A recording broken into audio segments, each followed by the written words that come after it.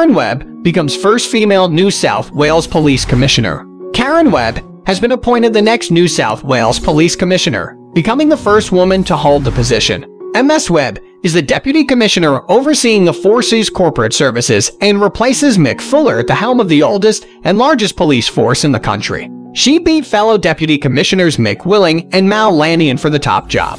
She was elevated to the rank of Deputy Commissioner in July and, before that, had overseen the Traffic and Highway Patrol and the Public Transport Command. She has also worked as the Deputy State Emergency Operations Controller and has experience as a detective and as a director of New South Wales Police Legacy, the police charity. It's a great honor and a privilege to be appointed the next Commissioner of New South Wales Police, Mrs. Webb said on Wednesday. She described herself as a career cop and would lead the force in a new direction as officers return to more traditional duties after the pandemic.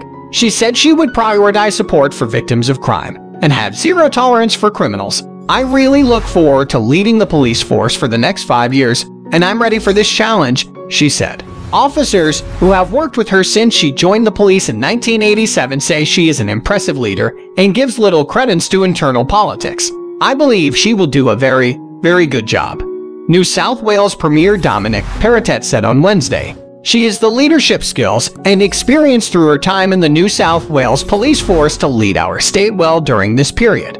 He said Ms. Webb had served New South Wales incredibly well over 3 decades and had been selected over other high-caliber candidates. There are probably no more important appointments we can make, he said. Police Minister David Elliott thanked Mr. Willing and Mr. Lanyon for their distinguished service and said any of the applicants could have done the job.